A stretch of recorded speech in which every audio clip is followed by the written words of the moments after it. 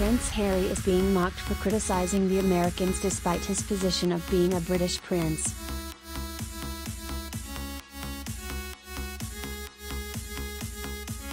Richard Palmer, royal correspondent for the Daily Express, shared how Americans were left wondering why a British prince was discussing what was going on in the US. Speaking on Prince Harry's speech at the UN, Mr. Palmer told co-host Pandora Forsyth, "He got people's backs up again, didn't he?"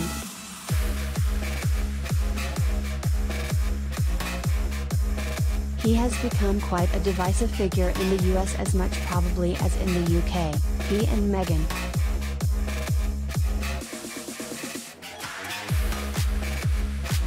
It seems to be more on political lines over there, where Republicans tend to be less keen on him.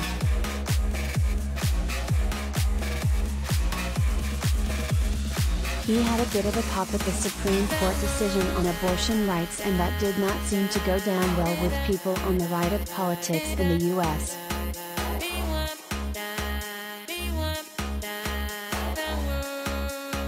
People were wondering why a British prince, albeit one that no longer represents anybody, was discussing what was going on in the US.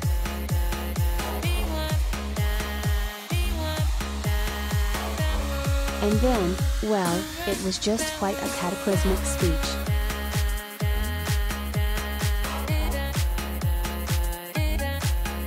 It was just doom-laden, really.